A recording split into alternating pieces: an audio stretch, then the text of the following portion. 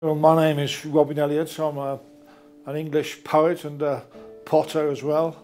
I got the idea to write this book when my business career disintegrated and I ended up in a psychiatric hospital, and I had a lot to write about, and that's what's gone into the book. The book is called To the Freemasons and Other Verses. It's a collection of over 300 short poems on a variety of themes. The main theme that recurs is my problems with the Masonic community in England and the trouble they gave me that ended up with me having a period of mental illness as a result of being bullied and intimidated.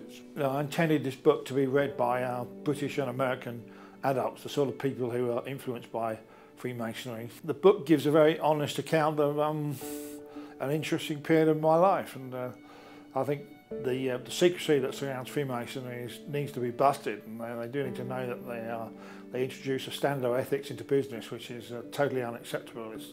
To them, bribery and fraud and corruption is completely normal, and I don't think it should be that way. So currently I'm writing another book of poems, but virtually none of them about the Freemasons because I've got other things on my mind nowadays. There were over 300 poems in the book, and only 25 of them deal with Freemasonry. There are a lot of other very interesting subjects that, as I said, everything from religion to sex to astronomy to nature, the seasons, the weather. There are all sorts of things covered by the book which are of interest to everybody. So I don't think if someone doesn't particularly feel interested in the Freemasons, they'll still find a lot in this book to interest them. But I think the experiences which I've had would surprise a great many people and be of interest.